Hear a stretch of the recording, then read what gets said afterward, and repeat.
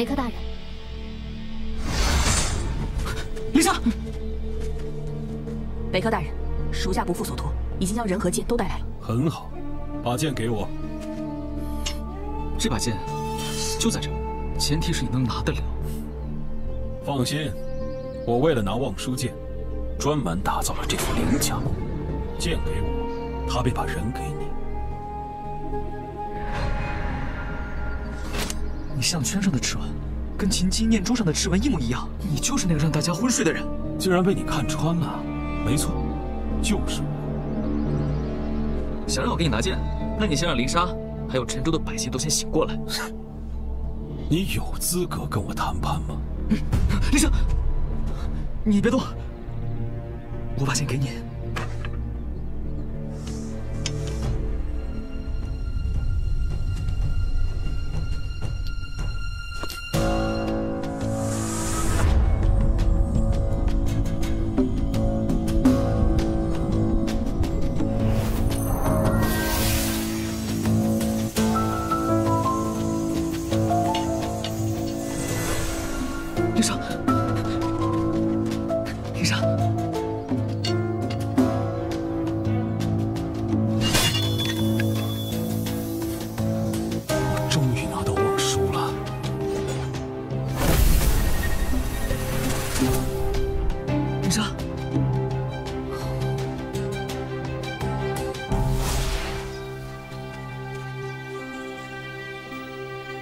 我从来不是一个言而无信的人，这块紫晶石的灵力支撑欧阳小姐的法阵绰绰有余。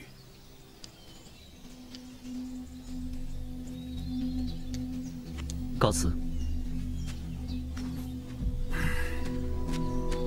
这次的事情你办得不错，这个归你了。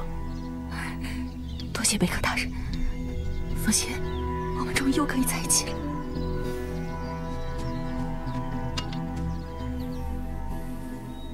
再集3000人元神，我便可铸成自强。到时候我便可以毁了望舒。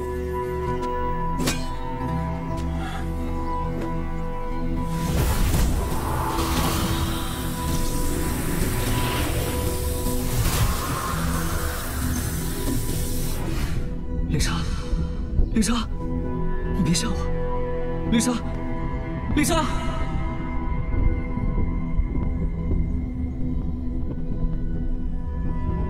这什么地方？我怎么会在这儿？灵莎，天河，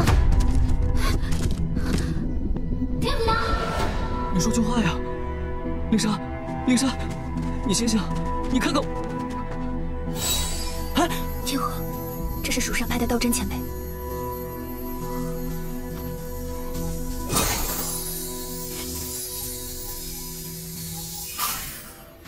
这姑娘虽然睁着双目。 但他的元神却不在体内。你的意思是，灵莎就像是没有元神的活死人？活死人？不可能！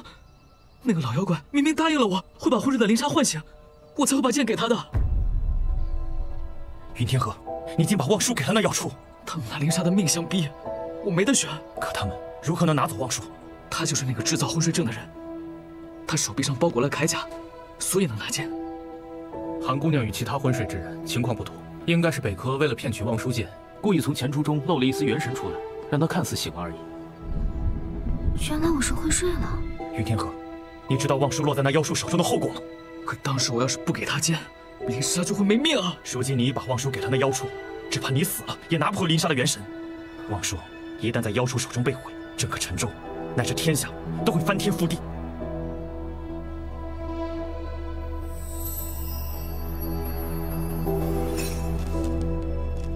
现在已经不只是韩姑娘一个人的性命了。话说锦旗符传告知，陈州千余老百姓突然接连昏睡。这应该就是他们说的钱珠吧？那些，应该是跟我一样的昏睡的人的元神。刚才云公子说，那北柯右臂包裹铠甲，难道他是利用钱珠汇聚百姓的元神，然后铸甲毁剑？难道？